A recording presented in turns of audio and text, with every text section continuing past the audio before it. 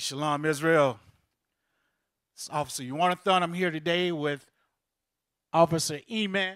He's going to be our reader today. All right, let's read Romans 15:4.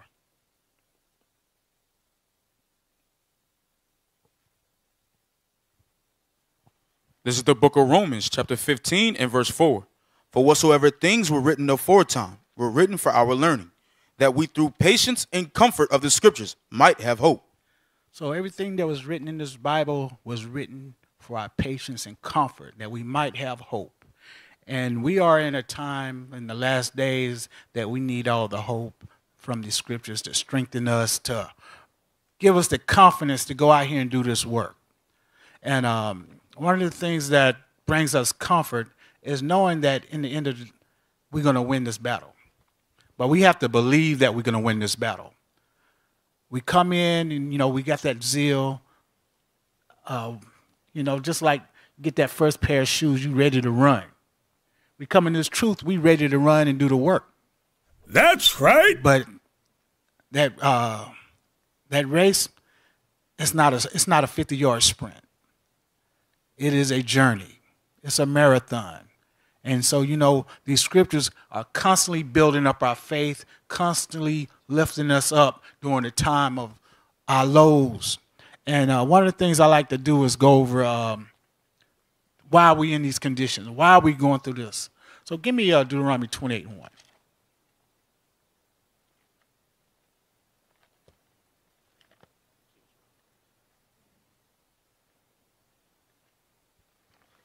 This is the book of Deuteronomy, chapter 28 and verse 1. Bring it out. And it shall come to pass, if thou shalt hearken diligently unto the voice of the Lord thy God, to observe and to do all his commandments, which I command thee this day, that the Lord thy God will set thee on high above all nations of the earth. So the Most High God said he was going to set us on high above all nations of the earth.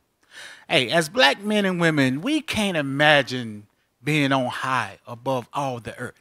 We can't imagine being in rulership because we've been on the bottom for so long. We can't imagine verse 3. Read that. Verse 3. Blessed shalt thou be in the city, and blessed shalt thou be in the field. We can't imagine being blessed in the city because every city in America, we know where the ghetto's at. We're there. And there's nothing blessed about the city for us. We're cursed in the city. But at one time, we was blessed. We can't imagine the things, what it means to be blessed. Jump up to verse 2. Verse 2. And all these blessings shall come on thee and overtake thee, if thou shalt hearken diligently unto the voice of the Lord thy God. Read. Blessed shalt thou be in the city. So imagine being blessed in a city where you're not getting chased by the police. Nobody's trying to kill you. You have no drugs. You have nobody hanging out on the corner robbing and stealing. You can't imagine where there's peace in the city. You can't imagine where there's a city where when we look at our leaders, they look like us. When we look at our neighbors, there's love and a smile on their face. We can't imagine what it means to be blessed in the city. Read. And blessed shalt thou be in the field. We can't imagine having good, healthy foods to eat. We can't imagine being able to feed our children foods where, you know what, we ain't got to worry about if they're going to have some type of mental defect. We got to worry about being overweight and obese because they put all type of chemicals in our food. We got to worry about having high blood pressure, diabetes, all these things because why? Now we're going through these curses. And our food's not blessed. We can't imagine having it good. We can't imagine where the Most High is on our side. We've been dealing with our oppressor for so long. We done got used to misery. We done got used to being on the bottom. We done got used to hating one another. Because now we're cursed in the city. And I want to talk about the effect of what happened to us being cursed in the city. How are we going to change that? How are we going to turn that around? Go to Hosea 4:1. Let's see what it means to be cursed in the city. This is the book of Hosea, chapter 4 and verse 1. Bring it out. Hear the word of the Lord, ye children of Israel. For the Lord hath a controversy with the inhabitants of the land, because there is no truth. There's no what? No truth. There is no one keeping any of God's laws in the land. There's no truth in the land. We couldn't even imagine. I mean, imagine being blessed with God on your side, fighting all your battles, giving you everything that you need in life. Then all of a sudden, you don't even know him. Nobody's heard of him. Nobody knows what he's looked like. Nobody knows his name because there's no laws in the land. Read. Nor mercy. Now there's no mercy amongst our people. We the only people that got hatred for somebody that looks like us. We love everybody else. We love our enemies. We love the Chinese. We love the Japanese. We love the Africans. But we hate each other. We got no love for one another. Read.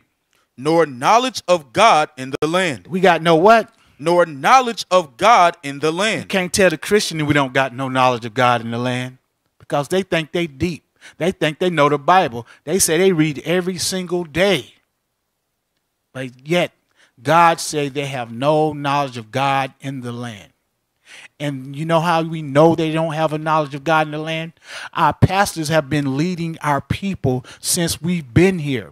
They've been our leaders. And all we have to do is look at their resume. Since they've been in leadership, we've had AIDS in the community. We had a crack epidemic.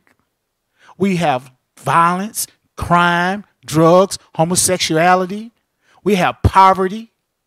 This is their resume of the people that swear that they serving God.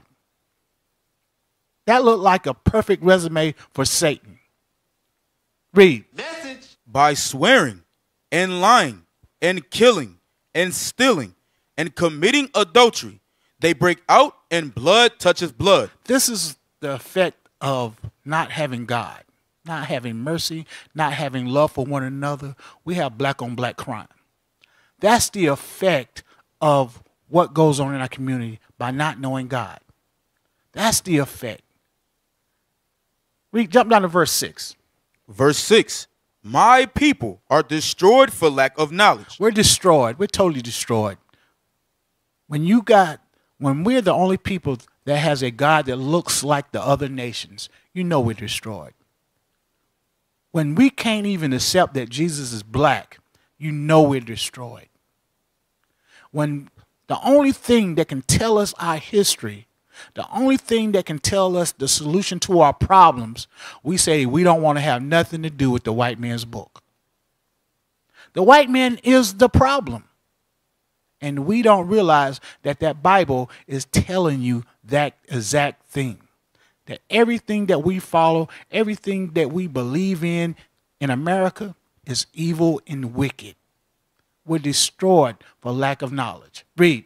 Because thou hast rejected knowledge. That's what we do. We reject knowledge like it's going out of style. We don't want to hear nothing that nobody has to say. We don't want to hear nothing that these men in purple out there on the streets got to say. We don't want to hear the word of God. And it ain't just the people that's in the hood. It's your good old neighborhood Christians, your big hat wearing females that's up in the church, the deacons, the pastors. You can't get them to do a sit down. You can't get them to sit down and go over the scriptures and find out how to solve the problems in the community. We're destroyed for the lack of knowledge because we reject God's knowledge. Read. I will also reject thee. Well, when you reject God, hey, there's going to be repercussions. He's going to reject us. And we've been rejected for over 400 years. Read. That thou shalt be no priest to me. Read. Seeing thou hast forgotten the law of thy God. We've forgotten the laws of God. The thing that gave us the blessings, the thing that gave us security, the Most High God that fed us in the wilderness for 40 years. We've forgotten his laws. We've forgotten his wisdom. We've forgotten the thing that would save us. We've forgotten that. We have been assimilated into this society where we're more wickeder than our oppressor. Read. I will also forget thy children. He said that he would forget our children.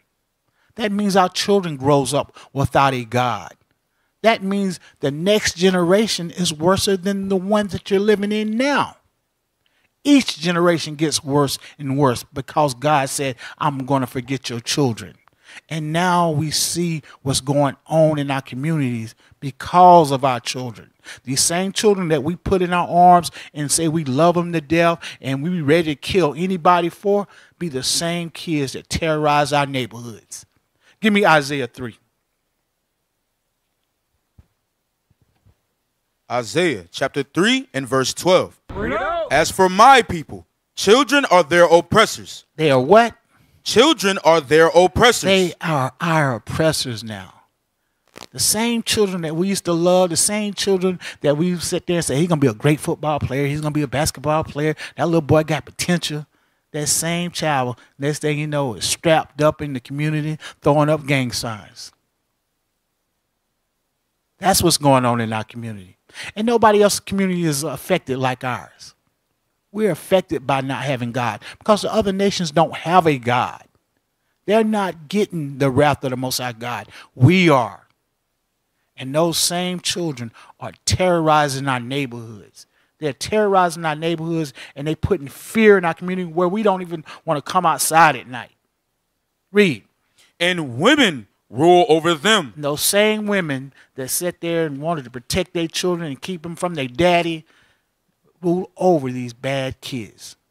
These same women that's going around making babies left and right with one man after another man is raising up monsters. That's what's going on in our community. And this is what's ruining our people. Jump up to verse 8.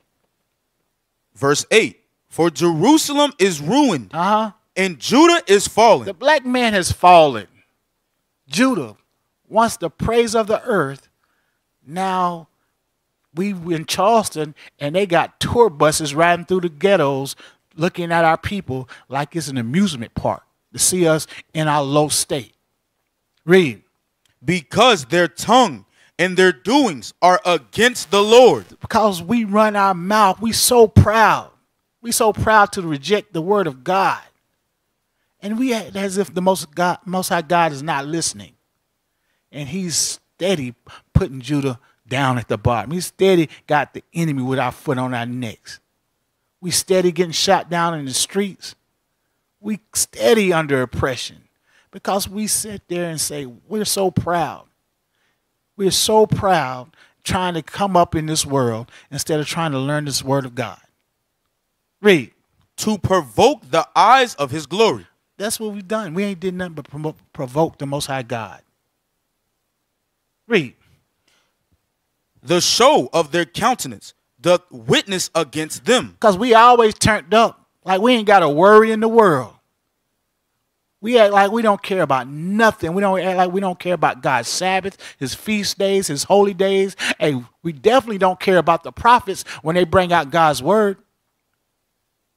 That's what's going on amongst Judah. The other nations, hey, we could go all around the earth, and they're lined up to hear the word of God. But right here in America, Judah, they act like they got it good in captivity. They happy being slaves. Read. And they declared their sin as Sodom. What do we declare our sin as? As Sodom. The black man has embraced homosexuality. The black woman has embraced homosexuality. This is something I would have never imagined as a child growing up. But now the black man wears skinny jeans with his underwear hanging below his butt. Come on butt now, cheeks. dog. The black woman, she more thuggish than the black man. She's driving forklifts. She's driving 18-wheelers. She's bucking up. She's getting her a woman, not a man, not a husband. She's getting her a woman. Then she got a side piece woman. Huh? That's how wicked we've become. We're more wicked than our oppressor. We see what our oppressor do, we embrace it. We embrace it and take it over the top. The enemies put on spandex. We said that's not good enough. No underwear. The enemy said, you know what? I'm going to wear my bikini out. Our women said, nope, I don't need no bra. Huh? We're more wickeder than ever. Read that again from the top. The show of their countenance doth witness against them, and they declare their sin as Sodom. Read. They hide it not. They what? They hide it not. They on full display for the whole world. All our people want to do is make videos, TikTok videos. They want to advertise their whoredom. They want to advertise their wickedness. They want to advertise their shame. Read. Woe unto their soul. What? Woe unto their soul. God said destruction unto their soul. Read. For they have rewarded evil unto themselves. They rewarded evil unto themselves. That's your reward. The wages of sin is death. That's your reward. You want to get that little 15 minutes of fame. You want to be what they call video vixens. You want to be only girls. Guess what? All of that at the end of the day is going to be death unless you repent. Give me Jeremiah 6 and 13. Because if we don't think that this is just maybe a neighborhood thing, maybe it's a South Carolina thing, but this is going on all over the earth amongst our people. It's a spirit that's out there in this earth that's causing our people to embrace whoredom. Read. Jeremiah chapter 6 and verse 13. Bring it out. For from the least of them, even unto the greatest of them, everyone is given to covetousness. Everyone is given to covetousness. Everyone wants that mighty dollar. They'll sell out their soul for $1. They'll sell out their soul just to take a trip to Dubai where they can go be somebody's bed wench. Really, nigga? We want the nice car. We want the nice rims. We want all this fake materialistic stuff that only got value because we buy it. Nobody, the other nations don't care about Louis Vuitton. They don't care about Gucci. We the only ones that's falling for that foolishness. We're the ones that's making our enemies rich, and they laugh at us. They don't even want us to wear their clothes. And we sitting there killing each other for that. We killing each other for that fashion, for them shoes. We do those things. We have no compassion, no mercy, no love for one another. Finish that out. And from the prophet, even unto the priest, every one dealeth falsely. From the prophet unto the priest. Your mighty leaders in your community, your Christian pastors, your TD Jakes, your Creflo Dollars, every single one of them are liars. Every single one tell you that you don't have to keep God's law. And look at our communities. You would think that, you know what, the state of our people would make them stop lying. You would think watching somebody get gunned down in the street, our fathers getting locked up, our children going into prison, you would think they would stop lying to our people. To watch women have to raise children, raising these little monsters on their own when they could have a father in the house, you would think that the pastors would change. But nope. They are full ahead towards that money. Every one of them want to be like TD Jakes. Every one of them want to be like Creflo Dollar. They all want the big churches, the mega churches. They want riches. They don't want the kingdom of heaven. Give me Isaiah 3, verse 1.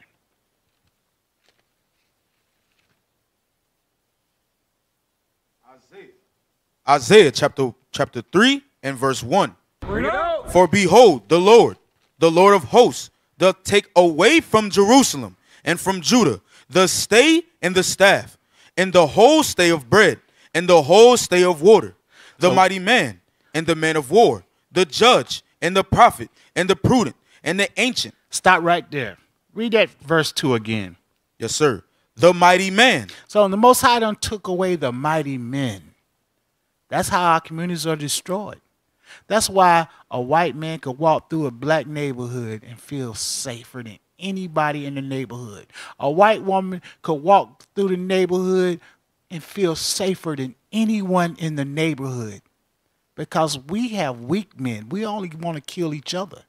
We only want to shoot each other. We're afraid of our enemies. We have no more mighty men. We have no more men. The only real men that you see on this earth right now are the men that's out there trying to tell you that you're an Israelite. Read. That's right.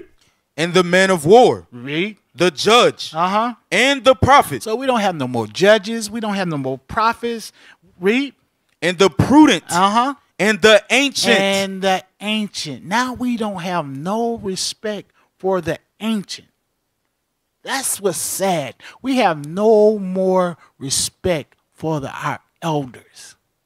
Our elders at once time had respect on this earth because they had wisdom, because they used to once be the mighty men. They used to be the men of valor. They used to be the priests, the prophets, and they all grew old.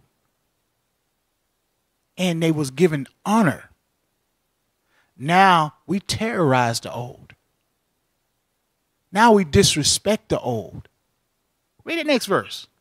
The captain of 50, and the honorable man, and the counselor, and the cunning artificer, Read. and the eloquent orator. All of those are gone.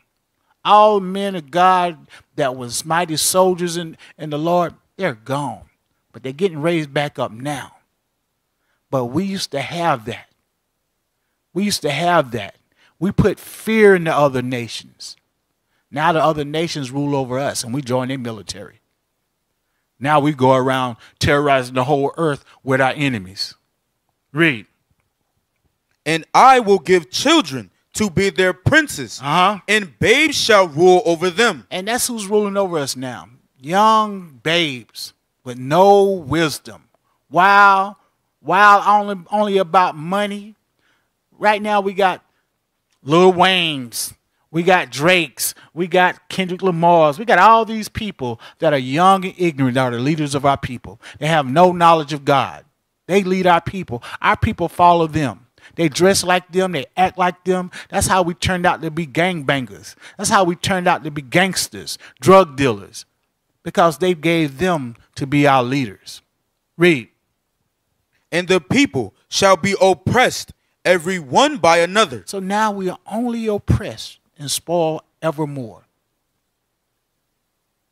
That's what happens when you have no real leadership. That's what happens when you have no respect for your elders, no respect for your brothers, no respect for your sisters. We are only going to be oppressed, and your enemy is never going to tell you the solution to your problem.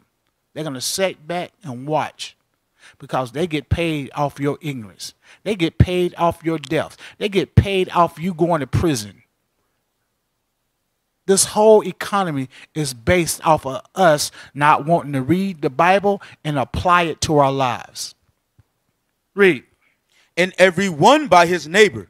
The child shall behave himself proudly against the ancient. What is the child going to do? Behave himself proudly against the ancient. The child is going to behave himself proudly against the ancient. He's going to behave himself proudly against our elders, our grandmothers, our grandfathers. We have so much hatred in each other, we can't even protect them. Because we say, it ain't my kin, folks. That's how we think. And we'll watch young people sit there and do all type of things to the elderly. We see it happen every single day. Because we don't have no honor for the elder. We have no honor for the older people. They put fear in the older people. They hate being around young people. They hate coming out because they don't know what's going to happen when they come across young people. Young people are running around doing all type of wickedness that they think is going to give them 15 minutes of fame. Finish that out. And the base against the honorable. And the base, the lowest of our people, disrespect the honorable. We see that every day when we go out and teach. We see the homeless, the drug addict. Ask us, what are we going to do for the community? And we building schools. We giving them the gospel. We're changing lives. We're turning people away from being on drugs. We're turning away our women from being whores. Hey, we're turning men away from being whoremongers. Our people are marrying, raising families, buying homes, building communities. That's our track record. That's the resume of IUIC. That's what we're doing in our community. And yet our own people ask us, y'all ain't bring no sandwiches. We're giving them the word of God. We feeding you. We feeding you something you never had. The truth. Hey, give me Acts 2 and 17. No, give me Jeremiah 1 and 5. Because the Most High did not leave us in this state forever. He was not going to just leave us right here. He was going to do something. He said, I never forsake you. Because the Most High still loves us. Matter of fact, give me that Deuteronomy 7:6 right quick. The Most High still loves us. Sometimes we're not used to being loved. We used to being hated. We used to being talked about. We used to all type of wickedness. But to have true love, that's what's so hard for the black man to understand. That our God loves us. Read that. Deuteronomy chapter 7 and verse 6. Mm-hmm. For thou art an holy people unto the Lord thy God. The Lord thy God hath chosen thee to be a special people unto himself, above all people that are upon the face of the earth. God said he chose us to be a special people unto himself above all people that are upon the face of the earth. So he loves us. He loves us more than anybody on earth. Even though it might look like our enemies are on top, they're not going to be there for long because our God loves us. Give me Deuteronomy 4 and 31. Deuteronomy chapter Even though the Most High God punished us like has never been punished ever on this earth, guess what? His mercy is even greater. Read. Deuteronomy chapter 4 verse 31. For the Lord thy God is a merciful God. Read. He will not forsake thee. He will not what? Forsake thee. The Most High God is not going to leave us at the bottom forever. The only reason why we're there is because of our sin. That's the only reason why we're at the bottom. Read. Neither destroy thee, Uh-huh. nor forget the covenant of thy fathers, which he sware unto them. He's not going to forget the covenant that he made with our forefathers, Abraham, Isaac, and Jacob. He's going to honor that. The same way he said, if y'all break my commandments, I'm going to put that whipping on you. I'm going to punish you. Guess what? He said, if you return back to him, he will deliver us from this evil. And if you're in this truth right now, you got to understand this is the greatest reward you could ever get. You are feeling the mercy of the Most High God. You feeling the love by him awakening you from that dead state that we've been in. Because before this truth, we were just as wicked as, everybody else out there in these streets, if not more. But guess what? He knew that we was always greater than what we thought. Give me Jeremiah 1 and 5. Jeremiah chapter 1 and verse 5. Bring it out. Before I formed thee in the belly, I knew thee. Hey, he said, before I put you in that stomach, I knew who you was. Read. And before thou camest forth out of the womb, I sanctified thee. Read. And I ordained thee a prophet. He ordained us a what? A prophet. He ordained us a prophet. The Most High God said, before you was born, I ordained you a prophet. Think about it. Only you can lose it. He ordained you a prophet. And I'm really speaking about you elderly men that's in the truth. You hoary heads. You have been ordained a prophet. All the things that you have had to endure in this earth, because of these young people, they can't understand the 60s. They can't understand Jim Crow laws. Y'all know stories that we could never even imagine. And the Most High ordained you a prophet to restore the people. That's a great honor. Read. My fault. Give me Isaiah 49 and 1. That honor has been given to the young. It's been given to the elder. It's been given to our older people. And we see the young. We see the zeal they have. But it's a lot of our people that's older, that's sitting in the body, not taking advantage of the opportunity that's given to them. That's all over IUIC, not just our congregation. We sleeping on the fact that the Most High ordained us a prophet. That is an honor. That's a glory. We got to think how special that really is. Read that. Isaiah chapter 49, verse 1. Listen, O isles, unto me, and hearken, ye people from far. The Lord hath called me from the womb. From the bowels of my mother hath he made mention of my name. And he hath made my mouth like a sharp sword. He made our mouths like what? A sharp sword. When we spit these words of this Bible out, there's not anyone can stand up against it. The word of this Bible is a two-edged sword. It's going to cut every lie, every thought of their imagination. We're going to cut it with the word. The Most High made us powerful with this Bible. Before, we was nothing. But he's given us this gift. We have to take full advantage of this gift. Read. In the shadow of his hand hath he hid me, and made me a polished shaft. In his quiver hath he hid me. Read. And said unto me, Thou art my servant. What did he say? Thou art my servant. He said, you are my servant. He said, you are my servant. You in this truth, you are a servant of the Most High God. You have a job to do. This ain't the Christian church where you come in, sit down, kick back, hey, enjoy the Sabbath, and go home. Hell no. You got work to do. You are a servant of the Most High God. Read. O Israel, in whom I will be glorified. Jump to verse 5. And now, saith the Lord, that formed me from the womb to be his servant, to bring Jacob again to him. What are we supposed to do? To bring Jacob again to him. How are we going to bring Jacob to him sitting on the couch? How are we going to bring Jacob to him sitting in the back of the classroom? How are we going to bring Jacob to him if we don't come to Camp 101? How are we going to come to bring Jacob to him if we're not studying? How are we going to do that work? How are you going to call yourself a servant of the Most High God but won't do the work?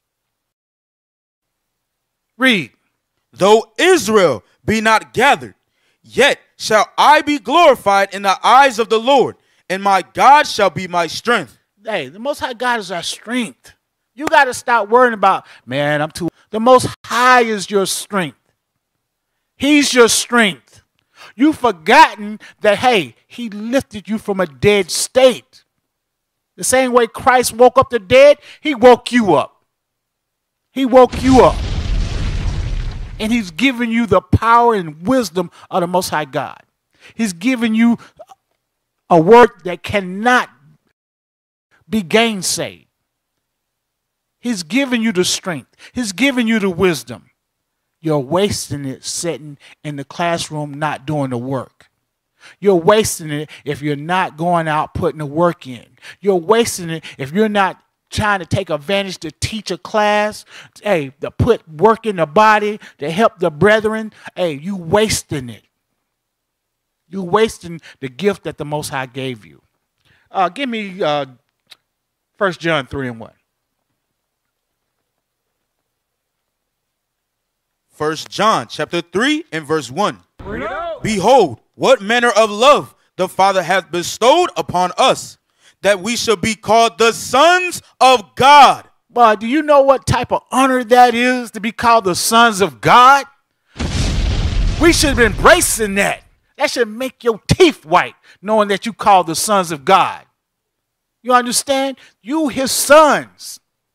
You got to stand up like men and represent. You got to make him proud. Don't be a son that he sit there and say, man, I don't even know why I woke this nigga up. We got to recognize that the Most High God loves us. And he made us his sons. And the only way he's going to deal with us is we keep God's laws. We're not keeping God's laws, then we're not sons of him. We're sons of Satan. We're not going to do the work that God called us to do. We're not sons of God. We're sons of Satan. So you can't sit on your tail no longer. It's time to step up and put the work in. If you've been sitting there resting, chilling, been in this truth for 5, 6, 7, 8 years, hey, and you haven't put no work in the body, you ain't went out on them streets and highways teaching, you don't believe. I'm just going to keep it real. You don't believe. Give me John 15 to 16. You don't believe that you chose it. But those that's going to do the work, we know. There's no doubt in our mind what we called to do. Read that. John chapter 15, verse 16. Bring it out. Ye have not chosen me, but I have chosen you. Hey, we didn't choose the Most High God. We wasn't sitting around talking about, hey, let me read the Bible. We were sitting there trying to figure out how we can get in the club Friday night. We was either figuring out how we're going to get there, how we're going to pay to get in. We wasn't thinking about reading no Bibles, keeping no laws, no commandments. We was thinking about how we're going to get in some panties. We was thinking about how we're going to get that sack. We was thinking about doing evil. But somehow, some way, the Most High showed mercy and said, you know what? I like that brother right there. Wake him up. We didn't do it on our own. We would have never found him. Read it again. Ye have not chosen me, but I have chosen you. Read. And ordained you that ye should go and bring forth fruit. What did he ordain us to do? That ye should go and bring forth fruit. He said, go get my other children. Go wake them up. Go wake up my sons, my daughters. Go bring forth fruit. That's right. Don't sit on your tail doing nothing. Don't be sitting in the body not putting no works in. He said, go get more fruit. Read. And that your fruit should remain. That whatsoever ye shall ask of the Father in my name, he may give it to you. Read that last part again. That whatsoever ye shall ask of the Father in my name, he may give it you. He said, whatever you ask, I'm going to give it to you. So guess what? If you lack wisdom, ask for it. If you lack courage, ask for it. If you need understanding, ask for it. The Most High awakened you, ordained you to go bring forth fruit. But you got to put the effort in. You got to put the work in.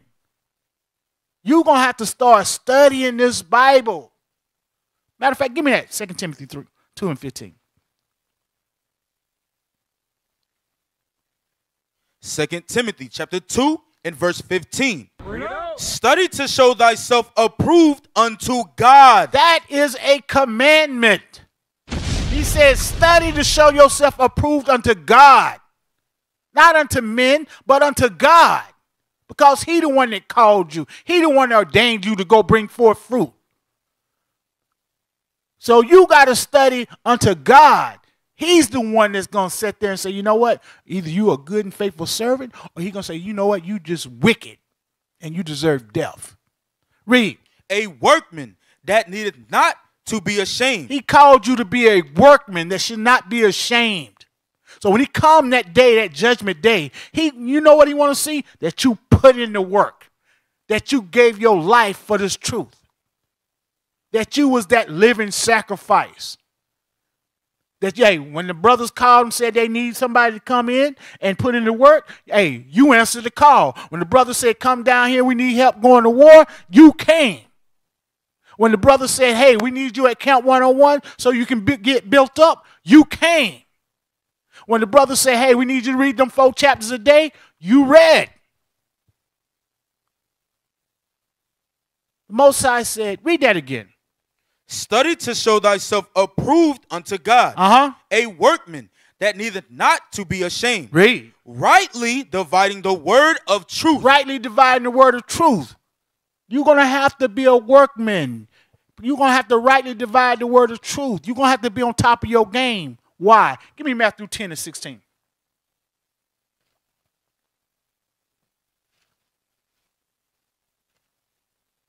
We all got to step up. We're in these last days. Satan coming at us left and right. We got our own people sitting there doing the work of the white man. We got our enemies coming plotting against us, passing laws to destroy our people. We got to get built up in this truth. Read.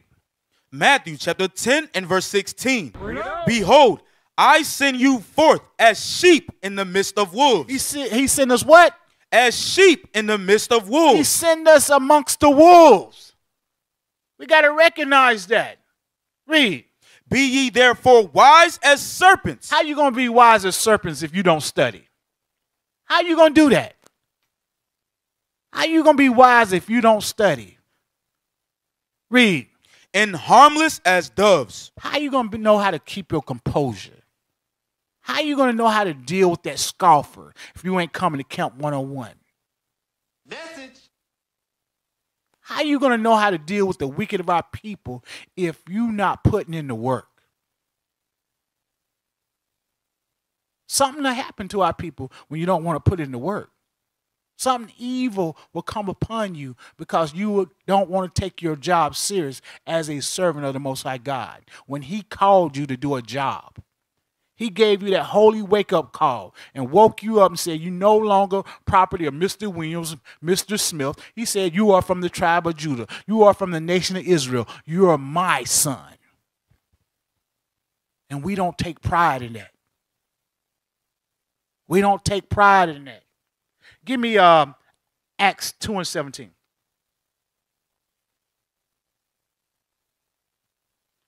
This is the book of Acts, chapter 2 and verse 17. And it shall come to pass in the last days. In what days? In the last days. We in the last days. Read. Saith God, I will pour out of my spirit upon all flesh. Read. And your sons and your daughters shall prophesy. Your sons and daughters shall prophesy.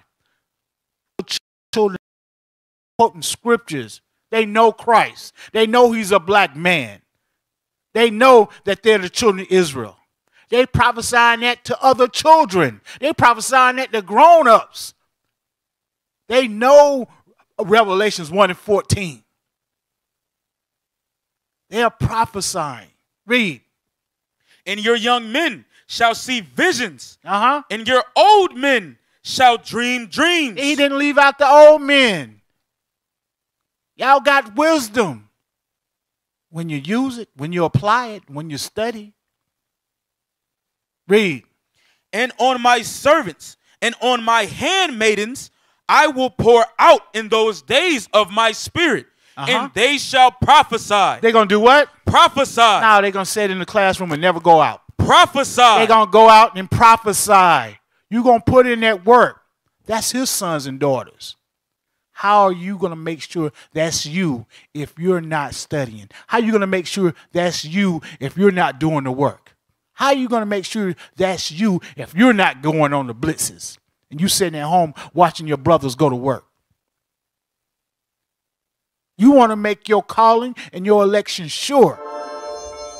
Shalom, Israel. This is Bishop Nathaniel. I want you to know that you can view all our Sabbath classes live on IUIC TV. That's right, I said on IUIC TV. Download the app today. Shalom.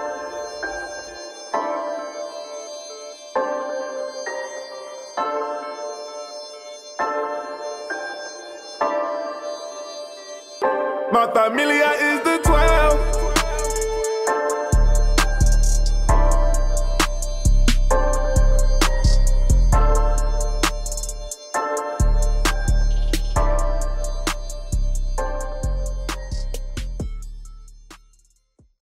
Give me Proverbs 16 and 31.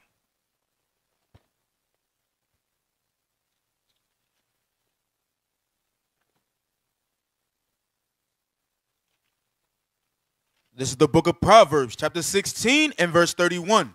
The hoary head is a crown of glory. The hoary head is a crown of glory. Read.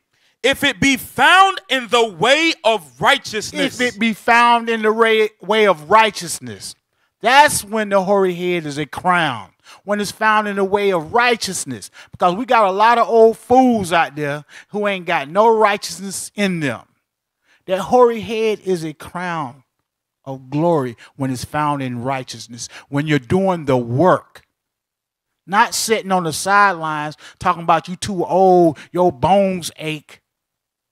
Look, you should be willing to die to spread this gospel. You should be willing to give your life to spread this gospel. You got brothers and sisters, if you love your people, you should be willing to give your life to do this work. This ain't a time to sit there and sit back and chill waiting on your Social Security check. You've been sitting there your whole life in wickedness. Now you got a few years left. You should be doing the work. You should be going 1,000,000 times harder. Matter of fact, give me that in Baruch 4:28. Bring it out. This is the type of spirit you're supposed to have, because it should mean more to you. Because you've been on this earth longer. You watched our people go through much suffering, much oppression. You've been probably searching for the truth your whole life. And you found it in your last days. And you're given the opportunity to be a servant of the Most High God. You're given the opportunity to be a prophet of the Most High God. Read. This is the book of Baruch, chapter 4 and verse 28. For as it was your mind to go astray from God, so being returned, seek him 10 times more. Seek him how much? 10 times more. Man, you should be going way harder. You should be going way harder than these young people. I'm going to tell you right now. You should be going harder than the young people. You should have no excuses. You should be setting the example for them. I see a lot of older brothers out there putting in that work. All praise to the Most High God for them brothers. They're trying to be the example for Israel. They're trying to be the example for these young men. Because there's no excuses. Most High don't want no excuses. He wants us to do the work. To be ready to die to do the work. So these older men should be getting praise for the job that they do. Not sitting there looking at them and saying, man, they don't do nothing. You're supposed to be getting glory. Because why? You should be going harder than anybody else. Give me Leviticus 19 and 32. Because at one time, think about it. Abraham, he wasn't no young man when the Most High told him, put him on a mission. Man, almost 100 years old, 99 years old, and went and did the work. Imagine if Most High came to a 100-year-old man right now. Man, we ain't getting out the bed. We ain't getting out the bed. We can barely walk. Abraham was doing the work. And I don't hear no scriptures telling me how he was complaining. How his back hurt. How it's too hot outside. I don't hear no scripture saying that. I hear the scripture say he was faithful. Faithful. Read. Leviticus chapter 19, verse 32. Thou shalt rise up before the hoary head and honor the face of the old man. That's what we're supposed to be doing. We're supposed to be rising up for the hoary head and giving him honor. But it's hard to do that when he won't be the example. It's hard to do that when he like being comfy. The hoary head that does the work, that's dedicating his life, you never have to question where he's at. He's being a servant. He putting his brick in somewhere in this body. That's the hoary head that's going to get honor. But it's a spirit amongst our people. It's a spirit amongst our people, and that spirit is fear or slothfulness. It's one or the other. I understand the fear. I understand what you was going through when you was in the world. We understand it. We know these kids is wild. We know they buck wild. But guess what? The Most High took that away the minute he gave you this word. Give me 2 Timothy 1:7. There should be no more fear in you. Death don't mean nothing. It's a new beginning. That's how we should look at death now. You older, you should be sitting there saying, man, I can't wait till I go. I'm going to go hard from this truth. That's how I'm going to go. Read. 2 Timothy chapter 1 and verse 7. For God hath not given us the spirit of fear. He has not given us the spirit of fear. The Israelite man should have no fear. You're supposed to stand up into your enemy's face and tell them the truth. Give them thus saith the Lord. There should be no fear in you. You see boots on the ground in Oak Block. You see boots on the ground in Compton, in Watts, in LA, in Atlanta, in the South, in New Orleans. Boots on the ground in every hood. Because there is no fear amongst God's sons. We understand the mission. We understand that, hey, our life, we got to give it. We can't save it. We got to be willing to give it. We got to have a willing spirit. Read it again. For God hath not given us the spirit of fear. Read. But of power. But of what? Of power. Guess what? The black man that's in this truth, the Israelite man, you got power with God. Understand that. You got power with the Most High God as long as you keeping these laws and commandments. Long as you keeping up the charge of the Most High God. You got power with God, and who can box with God? No one. Read. And of love. And of what? And of love. You got to have the love of the brothers and sisters. There's no way that you got love of the brothers and sisters and you're not putting your brick in every chance you get. Message. Read. And of a sound mind. What does this Bible give us? A sound mind. Guess what? I don't care how old you are. If you keeping these laws and commandments, you should have a sound mind. If you ain't got a sound mind, it's because of one reason. It's because the sin that's in you. That's what's holding you back. Give me the Isaiah 59, verse 1. Isaiah chapter 59 and verse 1. Behold, the Lord's hand is not shortened, that it cannot save. That it cannot what? Cannot save. Guess what? It don't matter if you're young, small. You keeping God's laws, guess what? He's going to give you that power to save. Read. Neither his ear heavy, that it cannot hear. But your iniquity. Your what? Your iniquity. Your sins have separated between you and your God. That's why you won't go do the work. Because you're in the midst of sin. Your sin is holding you back. It ain't your back. It ain't the heat. It ain't your gas prices or whatever. It's your sin. It's your unwillingness to dedicate your life to do this work. That's what's holding you back. Your sin, because he commanded you to go be a prophet. He commanded you to go be a servant, but you got excuses. And your excuses is what's holding you back. Give me Jeremiah. Oh, read on. And your sins have hid his face from you. His sins did what?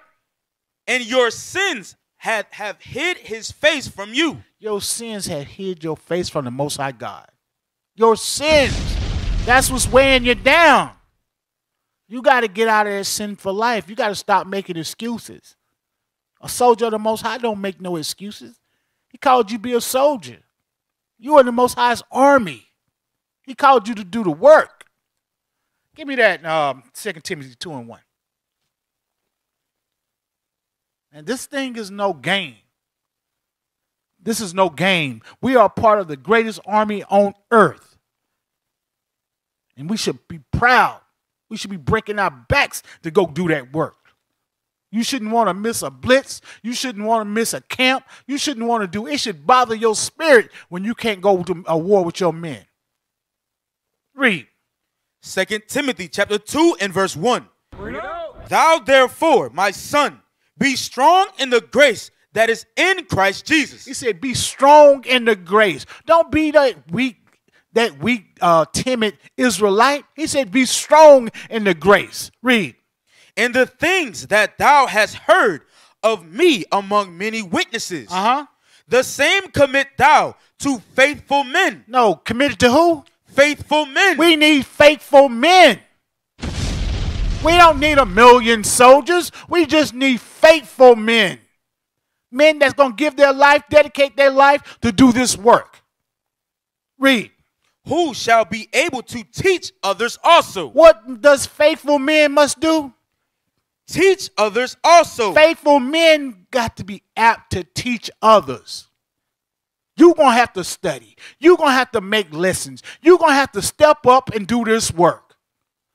No way in the world that a faithful man is not teaching others. Read. Thou therefore endure hardness as a good soldier of Jesus Christ. Endure what? Hardness as a good soldier of Jesus Christ. Whatever come across your table, endure it. Whatever medical issues you have, endure it. You are called to be a soldier. And guess what? Soldiers going to get wounded in the battlefield. Soldiers going to get fatigued in the battlefield. It's a war. It ain't a place to relax. This ain't a vacation. We go to war. If you sitting on your tail every single day, you ain't a part of the army. You ain't a part of God's army if you're sitting down. You're slacking. You're being slothful. And the Most High can't stand a slothful spirit. That's one thing he despises is a slothful spirit. And it's all because your unbelief that you don't believe that you really are a prophet. You don't really believe that all things can be done through Christ. I tell you what, just give me Matthew 17 and 18.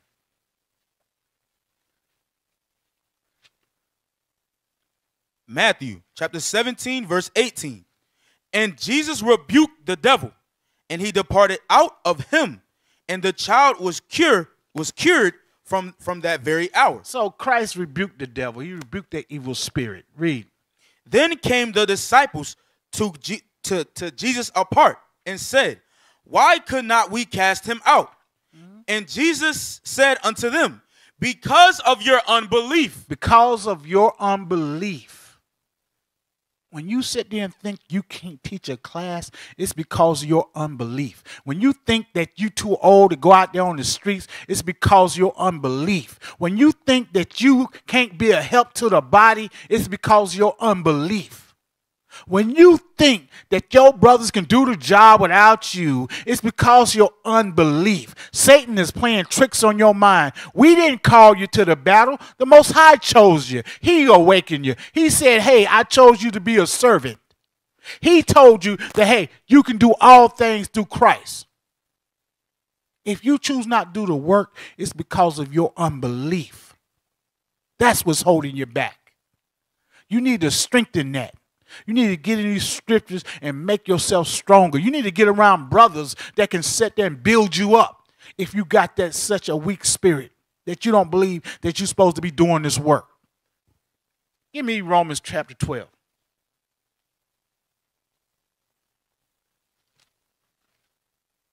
Verse 1. Romans chapter 12 and verse 1. I beseech you therefore, brethren, by the mercies of God, that ye present your bodies a living sacrifice. What are we supposed to present our bodies? A living sacrifice. Man, you don't supposed to be worried about nothing concerning your health. Your pains, whatever little weak thing you're going through, guess what? That shouldn't even be an issue. Fight through it. Present yourselves a living sacrifice. Endure it. Stop making excuses. The Most High know what you can endure. He know what you can take. And I ain't talking about these brothers that got serious medical issues. I'm talking about these brothers that come in, we see, walk around, chilling, kicking it, laughing, and then don't go do the work. The brothers that make excuses why they won't be soldiers for the Most High God. You're supposed to present yourself a living sacrifice. Read. Holy acceptable unto God, which is your reasonable service. It's your what? Your reasonable service. It's your reasonable service. That's the least you could do for all the wickedness that you've done in your life. We got to realize that, hey, we've been on this earth wicked, serving other gods, serving our lust, being hateful to our own people. We've been wicked. It's our reasonable service to dedicate our lives for this truth. It's our reasonable service to dedicate our time for this truth. It's our reasonable service that we dedicate our money for this truth. It's our reasonable service that we support the men and women that's putting in the work in this truth, that labor every single day, that go home late, that stand hours upon hours standing security, that spend hours upon hours in that hot kitchen, over that hot grill, in that hot classroom. We should show them love. The same work that they put in, the same dedication that they put in, we should give it. We should be able to put that work in any place that we can fit in. We got to dedicate our lives to this truth. It's our reasonable service. Read. And be not conformed to this world. Be not conformed to this world. That's the problem with a lot of our people. They still got their worldly cousins, their worldly family members. You still attending worldly events. You still going to family reunions. You still going to little Christmas dinners, Thanksgiving dinners, talking about I ain't eating no turkey. You still following the world. You still got one foot in and one foot out. You still sitting around dealing with family members that ain't in the truth. If you're, hey, my family member ain't in the truth, they're an enemy of the Most High God. Only thing I really want to know is, hey, you picked up that Bible yet and started reading? Nope, I'll holler at you. Ain't nothing to talk about. I done spent many hours trying to convince you that, hey, this Bible is real. This your history book. Hey, this God in this Bible, he's real. Us coming out of captivity, that's real. And they still want to be chilling in captivity. I ain't got nothing to say to somebody that don't want to put the work in. I ain't got nothing to say to somebody that's going to sit there and mock what we're doing, dedicating our lives for, ready to sit there and die for this truth. It ain't no conversation we can have. It ain't nothing about you that make me say, I love you too.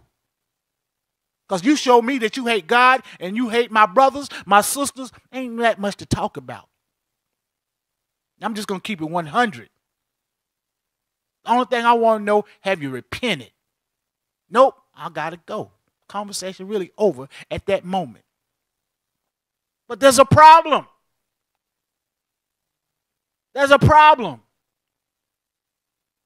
We don't believe. We don't study. We don't take it serious. But if you want to do it, why don't you just ask?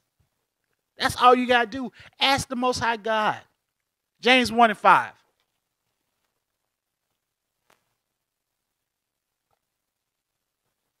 Ask with a sincere heart.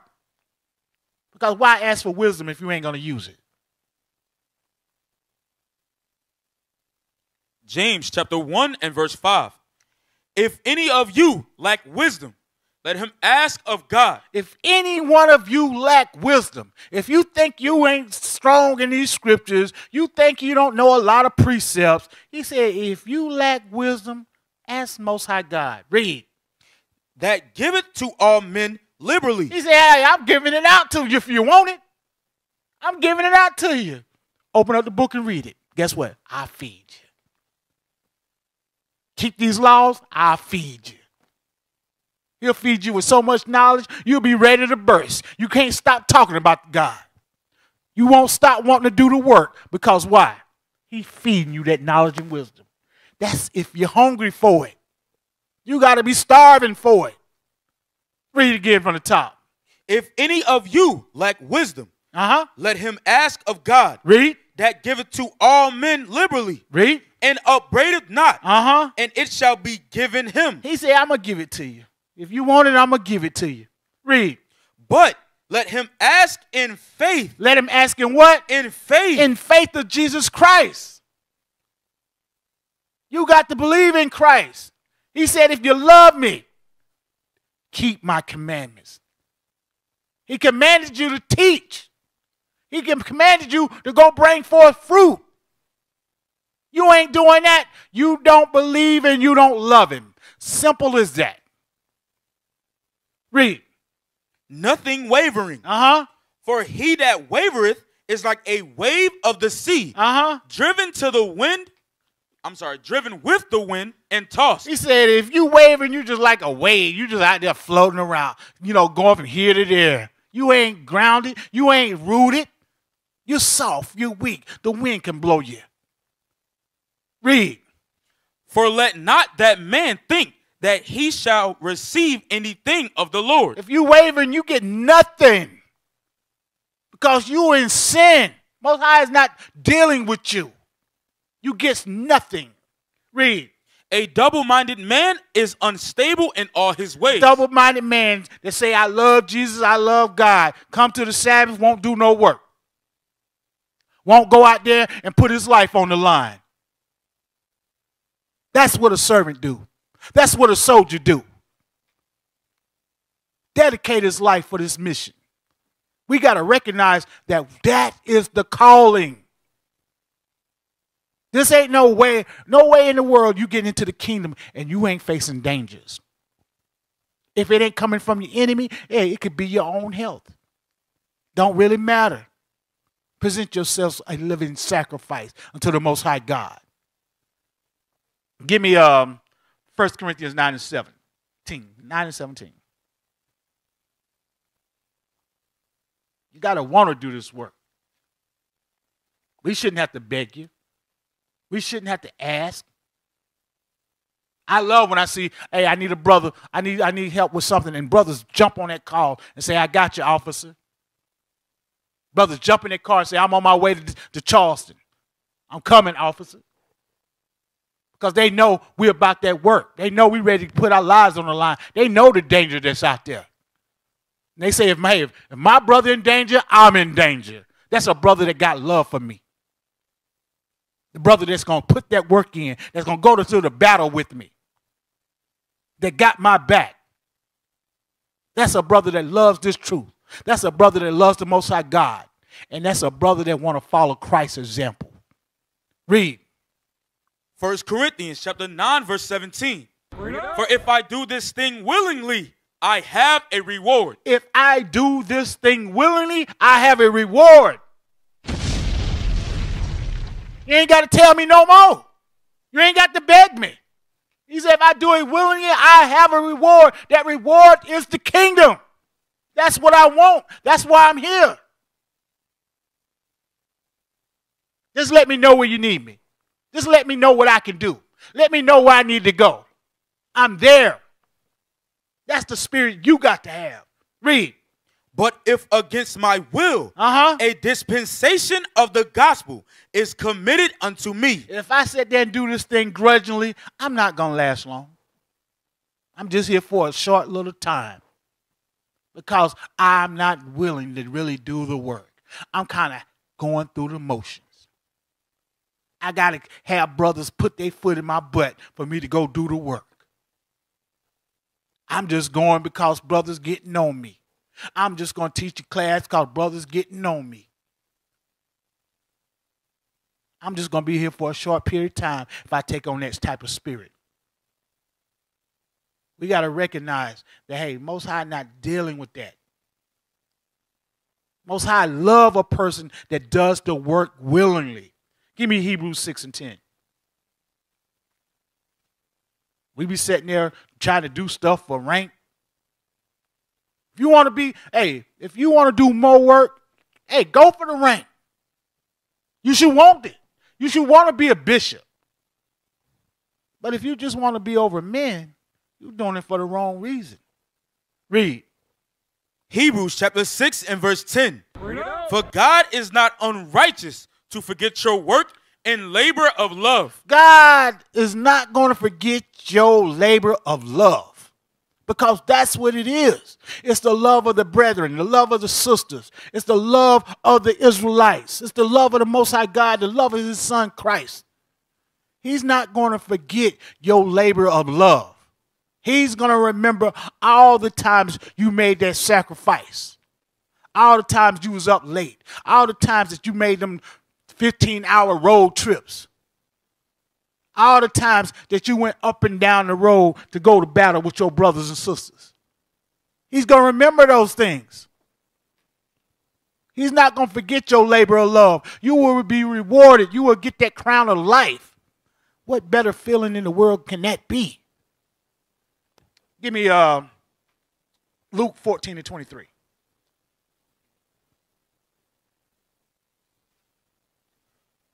This is the book of Luke, chapter 14, verse 23. And the Lord said unto the servant, go out into the highways and hedges. What did he say to the servants? Go out into the highways and hedges. If you hear, you are called a servant to go to the highways and hedges. You called to go wake your people up. Read. And compel them to come in. What do we supposed to do? Compel them to come in. We're trying to compel them to come back into the body of Christ. That's the job. That's the mission. We're trying to compel them to come and do the work. How you going to be a servant and you don't want to do that work? How you going to make excuses when that's the mission? Give me Proverbs 22:13.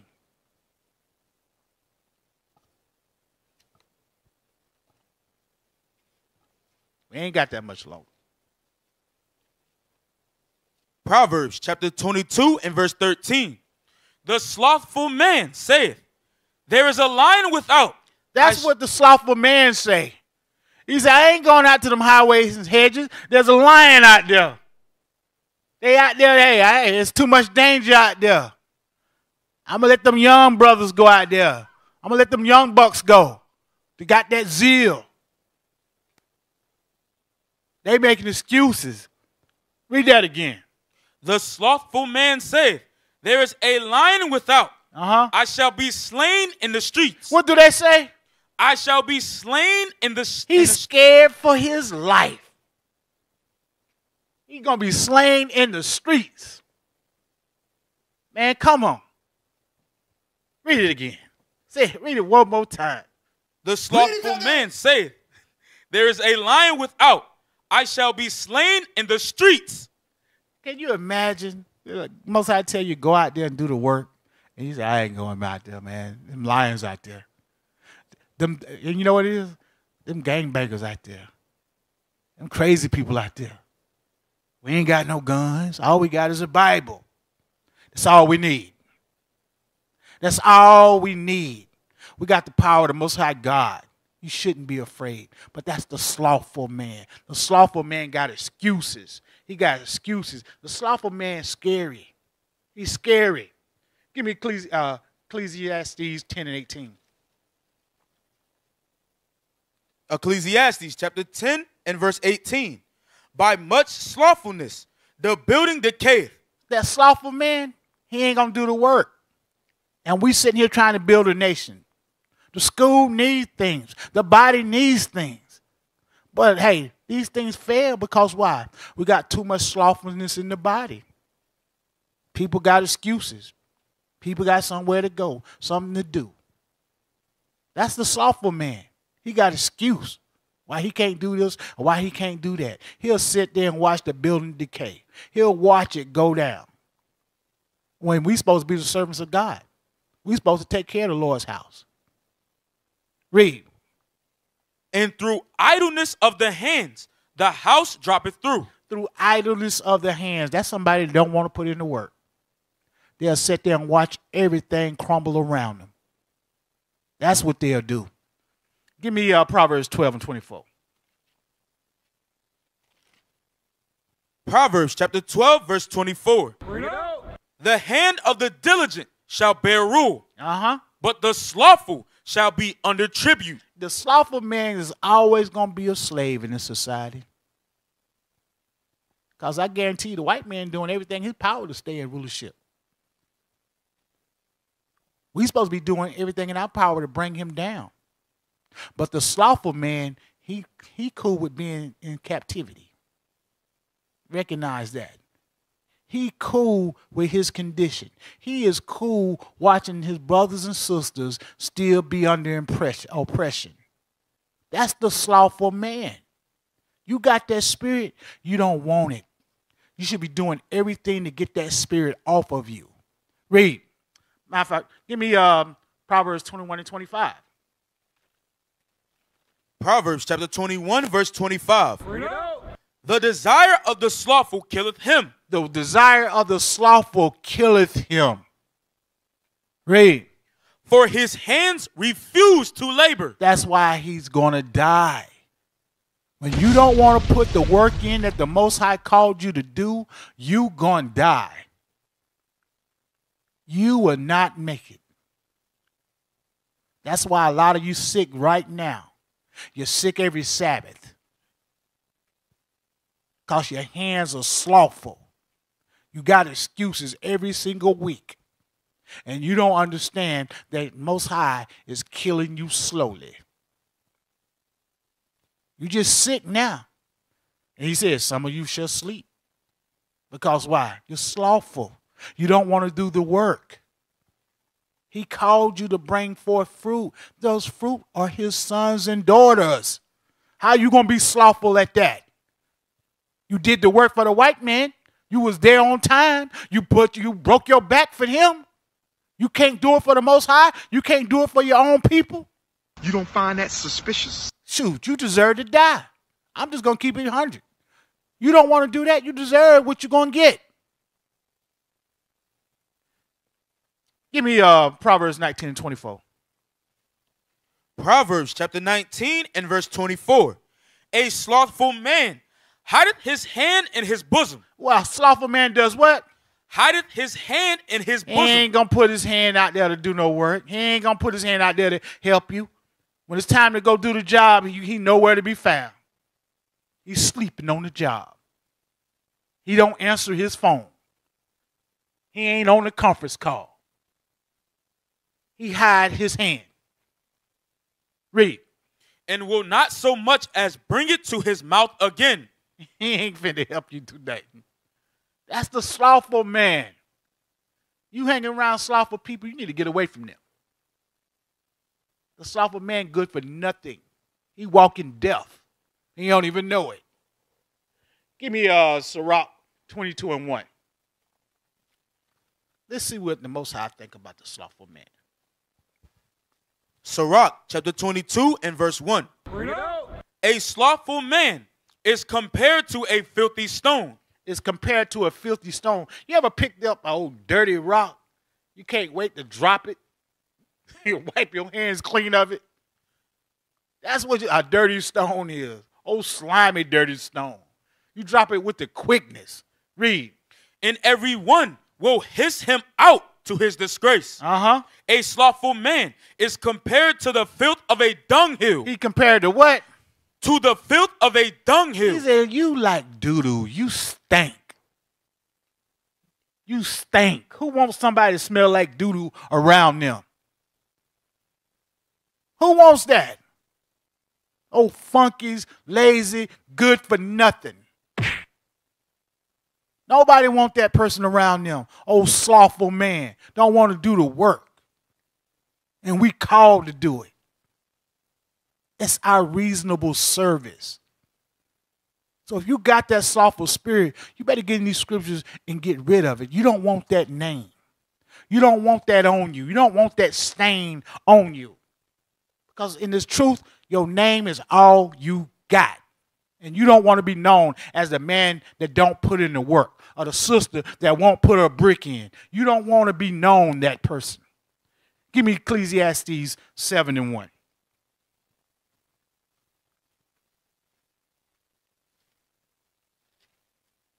Ecclesiastes chapter 7 and verse 1.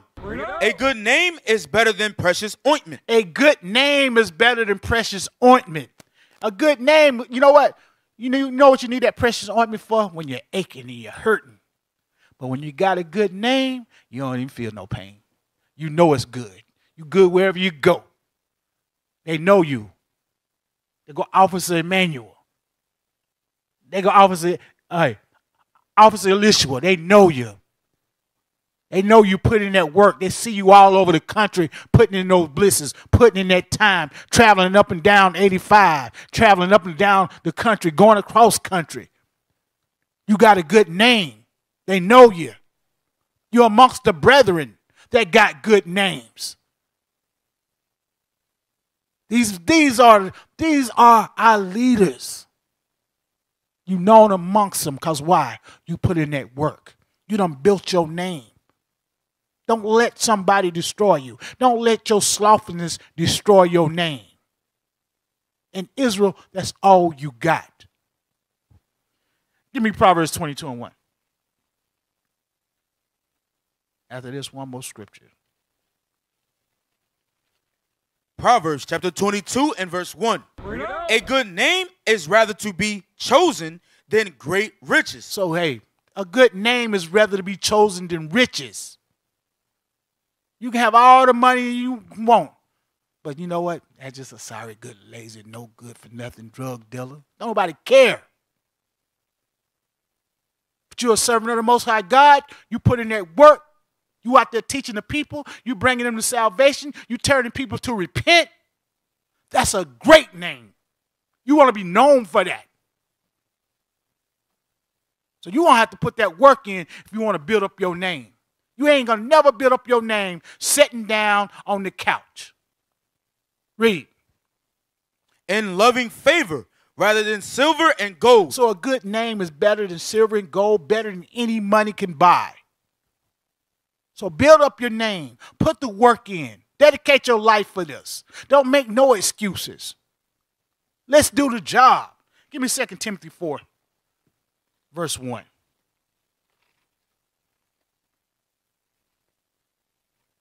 2 Timothy chapter 4 and verse 1. I charge thee, therefore, before God and the Lord Jesus Christ, we shall judge the quick and the dead at his appearing and his kingdom. Read. Preach the word. Do what? Preach the word. So let's go preach this word. Let's go teach our people. Read. Be instant in season. Out of season. Listen, we're going to do it no matter what. We're going to put this work in. Read. That's right. Reprove. Do what? Reprove. Rebuke. Read. Exhort with all long suffering and doctrine. Read. For the time will come when they will not endure sound doctrine. And that's the time. We're in that time. It's our job to go out and teach the people because they're not enduring sound doctrine. They fall in all type of lies. And it's our jobs as the servants of the Most High to go out here and teach our people, no matter if it's in the classroom, it's on the streets, it's on biblical clubhouse. We got work to do. There's all type of avenues to do this work. Find a place to get in where you can fit in. But don't sit on the sideline. Don't be that slothful servant. Read.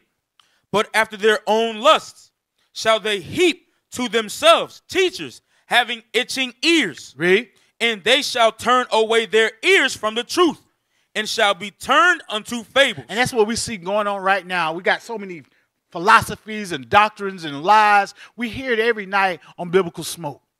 That lets you know that, you know what? We can't rest. The work got to be done. There's more studying to be done. Because every other week they coming out with some new doctrine trying to go against the truth of this Bible. They trying to figure out some type of way to get the heathen in. The heathen ain't getting in. Because as the men of the Most High God, we on the watch. And we're going to destroy all lies, all false doctrines. Read. That's right. But watch thou in all things. Endure affliction. Do what? Endure afflictions. Do endure afflictions. Nobody's worried about all the aches and pains you got. We ain't worried about all the things you're going through. God say endure that thing. Read.